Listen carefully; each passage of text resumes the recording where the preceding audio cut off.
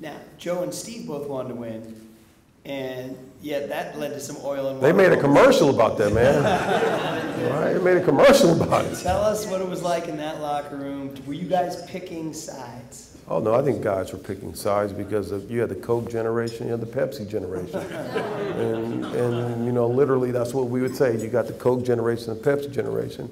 But the one thing that I do know, and again, Bill was a great leader, but a great orchestrator of getting guys to find ways to kind of get underneath your skin. And when he came out and said that, hey, I don't know who's going to win the job this year, and I mean, all that was orchestrated to me. I mean, it was orchestrated because he wanted to see what they were made of.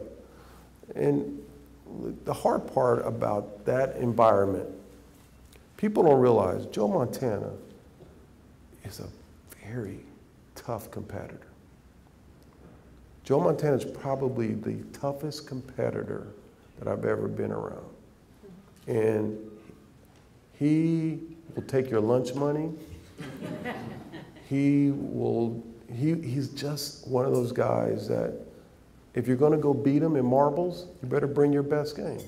Because if you don't, he's going to beat you. And Steve, who's a great guy, that's not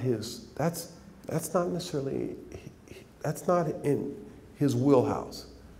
His wheelhouse is he's a Hall of Fame quarterback, unbelievable. But if you said, okay, you're in the OK Corral, you got 2 bullets, Steve's probably sitting there maybe, you know, throwing a little politician on you, you know. He might politic a little bit before you know, where Joe's going to say, okay, let's do it. And by the way, he's going to say, let's do it, I'm faster.